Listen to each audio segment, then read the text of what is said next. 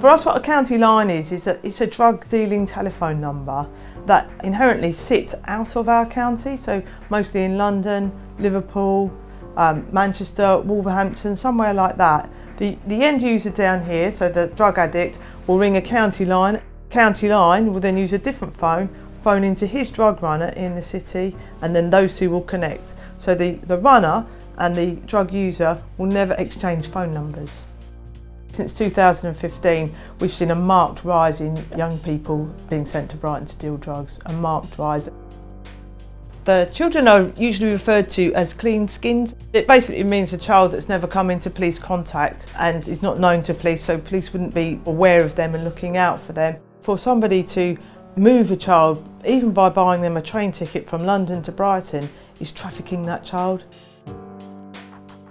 My team could run an operation 365 days a year. It's daily. You know, the end users who are using crack and heroin, they need it daily. And so every time we run one of those operations, we probably come across 10, 12, 15 children in different circumstances that we pull out of that environment. They want to be wanted. They come from maybe poor areas within the centre of London or Liverpool or Birmingham. They may have fallen out of education. They may not have a real big friendship group. They see the attraction of and getting involved in these gangs and being wanted. I think they probably see the money that the drug dealers have. Drill music, you've probably seen gang-related music, I would call it. It basically talks about stabbing people, shooting people. But you'll see there's always big wads of cash and talk about, you know, selling on the streets. They get offered a layer of protection initially. They get pulled into a cool place to be and just an identity, really. They're still victims. You know, they may not know they're victims, which I think is an important thing around certainly modern slavery and exploitation. You know, they might be given a nice pair of trainers worth £100, but then they might have to work to pay it off like £1,000 to pay those, you know, to pay that for that pair of trainers. So they don't see themselves as victims probably 99% of the time. I think it soon goes quite quickly wrong for them because they end up coming to places like Brighton, get put into homes of drug users, so really poor, unclean houses, rooms where they're asked to sleep, cook drugs up and then get out and sell them all hours of the night. They could be beaten. They're forced to carry drugs, they're forced to hide drugs, they're forced to carry weapons to protect the commodity and the cash and going out and meeting those end users of that commodity. So really putting themselves in a, you know, in a dangerous position. We ran an operation on the back of two young 15-year-olds being stabbed by drug users. They're desperate, and so, you know, if they see an opportunity, they're going to take it. You know, these are well-established criminal gangs, but I don't care about the kids. They don't care about the kids. They're expendable commodities at the end of the day. There's always somebody else to fill that gap. They will use threats, you know, around their family, their friends. They take away their money. They take away their personal phones. They've got no contact with the outside world apart from that contact with that drug line, that controlling line. You know, they get sent down to places like Brighton with drugs, they get picked up with drugs by the police. The police will take the drugs away, do the safeguarding around those kids, but they ultimately end up with a drug debt to the drug dealer. Those debts never really go away, they only increase in value.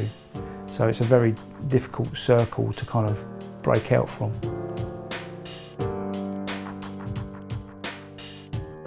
If people see children involved in drug dealing, definitely they should call the police. I would even say call 999 because that intervention needs to happen. We need to take that child out of that situation as fast as we can. These kids who are committing this, you know, they are somebody's child.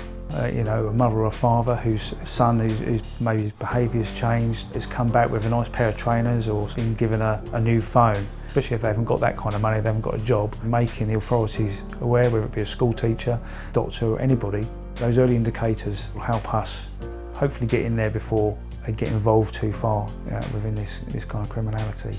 We all need to support one another to get the right results. The arrest is the first stage in their safeguarding. It's the first point we can take them away from what's going on and we can give them another pathway.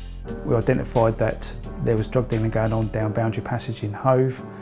We identified it to be a young female from the London area and she had got herself into a little bit of financial debt and had been asked to firstly courier drugs down and then once she was trusted to pay off her debt, she was asked to then deal those drugs. So the Metropolitan Police run a scheme called Rescue and Response, which is a really good scheme. We've used it so many times. So if we arrest a child down here for drug dealing, we call this Rescue and Response, and somebody from a charity will come and pick them up. Because she lived in London, we got the Salvation Army to come down and collect her. We offered her support to get her into the right agencies. We got her back into education. She started a college course, got into boxing, and became a boxer stroke trainer. So those kind of positive interventions, you know, they are few and far between, but they do happen, and you can see, you know, it's a real kind of success story for us, really. Whether it's cannabis, powder cocaine, crack, heroin, exploitation sits at the end of every one of those drugs. You know, somebody's had to traffic that from somewhere. Don't ever start holding drugs for anybody else. Don't ever start selling drugs for anybody else, even if it's just your mates, even if you've got a contact that can get 3 ecstasy tablets and you get 1 for each of your friends. That's still a drug supply, and you need to think about that. Serious consequences. If you notice a change in any of your friends in particular, they've become sort of less communicative, got a new phone, burner phone is a thing to look out for. Just pick up on those signs, and if you're, you know, at school, university, just report that in, because early intervention is really important. It starts to break in that cycle.